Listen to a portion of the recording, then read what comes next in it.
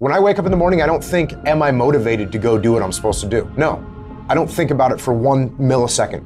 When the alarm clock goes off, I have no thought about whether this is easy, whether this is hard, whether I want to do it, whether I don't want to do it. None of that matters. It's an emotionless, thoughtless discipline. When the alarm clock goes off, you get up, you get out of bed, and you go do what you're supposed to do. I don't care how it feels. I don't care if it's easy or hard. It doesn't even matter to me.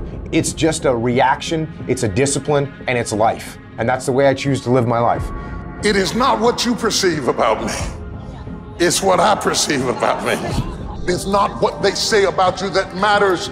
It is what you say about you that threatens your destiny. You will never be defeated by what they say about you. You will be defeated by what you say about you. The difference between successful people and non-successful people is here. You have to change this. So if you're at a place in your life and you ain't happy with it, you have to change some things. But you have to make a conscientious decision that you're going to change. And it's not dependent on anybody else. It don't matter what your mama think. It don't matter what your coworkers think. It don't matter what your siblings think. It don't matter what your children think. It don't matter.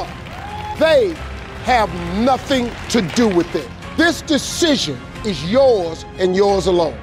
Your hardships, your challenges, your situation will either be the reason you don't make it, or it will be the story you tell when you do make it, and you get to make that choice. Those of you that are achieving, one of the reasons the achievement is slowed down is you've allowed yourself to feel less desperate.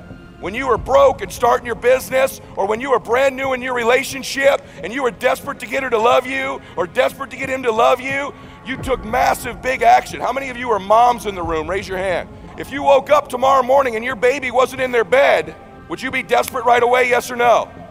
Big time desperation. You wouldn't be thinking about what you need to do. You'd be acting, wouldn't you? You'd immediately make the decision. You'd take massive action. You'd search the house. You'd go into the street because you were desperate. So when you remove desperation, all this bullshit creeps into your life where you think you have to have the perfect plan and look the perfect way and have the perfect thoughts and be all zen and perfect. What you need is to be desperate. What you need is to get after it.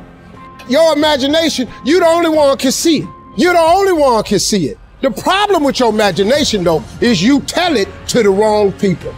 How many times have you had this really incredible idea and you took it to your family and your friends?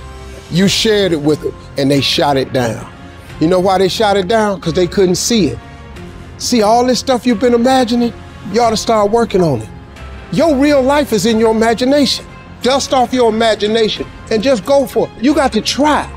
Quit waking up thinking you ain't got no say-so in your life. You have a choice in this matter. You can't stop what happened to you, but you can doggone sure do something about what happened to you. Life is 10% what happened to you, it's 90% what you do about it. I don't care if you have to inch your way day by day, even if you have to get down and it hurts and it's hard and nobody can see what you're really going through. If you don't quit. If you want to know something about yourself, sit on your bed one night and say, what's one thing I'm doing wrong, that I know I'm doing wrong, that I could fix, that I would fix? You meditate on that, you'll get an answer. And it won't be one you want, but it'll be the necessary one. Everything that's happening to you is God is processing. Every difficult moment you're having, He's just processing you. That's all He's doing. Everything you're going through is preparing you for what you ask God for. And if you need to be tough when you get to where you're going, then He gonna toughen you. If you gotta be more caring along the way, He gonna let you have some trials come your way that's gonna have to produce that in you. If you want to begin to move, you've got to clear your mind of all the unnecessary luggage and baggage that's weighing us down. You're going to have people to do things to you. Things are going to happen to you. And the most important thing to do is to harness your will and let it go and move so you can grow, so you can get on with your life. It doesn't matter about what happens to you. What matters is, what are you going to do about it?